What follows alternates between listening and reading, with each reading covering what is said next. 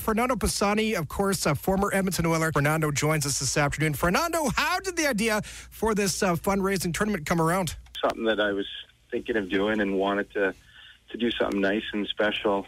Me being from this area and around where the incident happened, kind of hit really close to home, and I was in a situation that I thought that I could do something nice and positive, and talk to a few guys in the alumni, and just kind of seemed to fall into place. So as you're from Edmonton yourself, Fernando, as well a few Oilers that are on the alumni team, it was easy to assume they were all on board for this hockey game. Yeah, I made a few phone calls and talked to some guys, and guys were like, "Sure, whatever you need, let's try and make this happen." And it was pretty easy to do and pretty easy to set up. So you're taking part in the alumni game against the RCMP this Saturday night in St. Albert at Service Place.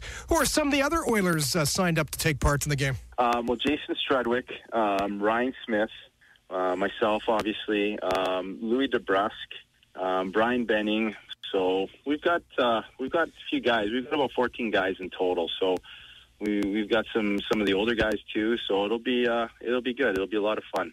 One thing I love about pro hockey players is that they always seem to give back to the community. Yeah, it's we've all been pretty lucky in our lives to play a game that we loved and make a living at it. And I think any chance that you can to do something in the community and help out and make a positive impact, we all kind of rally around each other, and that's something that we want to do. Fernando Pisani on the line this afternoon. Again, the Edmonton Oilers alumni team and RCMP are facing off in a charity fundraising game this Saturday night in St. Albert. Fernando, do you ever miss playing in the NHL? Yeah, you always miss. I think the biggest thing is just miss being around the guys and in the dressing room and the camaraderie that you guys had.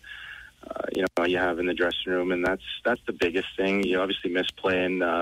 The bodies kind of tells you otherwise, but I do miss playing. I do miss being with the guys and being on the ice and being in that environment.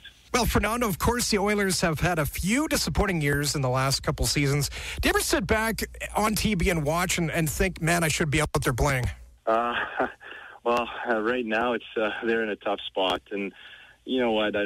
You don't really look back. I think I'm past that point where, when you first retire and you're first done playing hockey, you always wish, okay, you know what, I wish I would have played and kept on playing. But now I've been out of the game for, 3-4 years, and you get past that point now.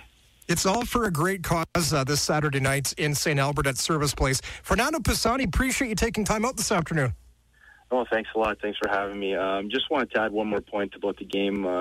There's only limited seats at Service, so it is going to be a first-come, first-basis for the seating. So we just want to make that clear that hopefully we get a sellout crowd. There's 2,225 seats available, so we're hoping to fill the place up. Thanks, Fernando. Appreciate it. All right, thanks a lot. Okay, see ya.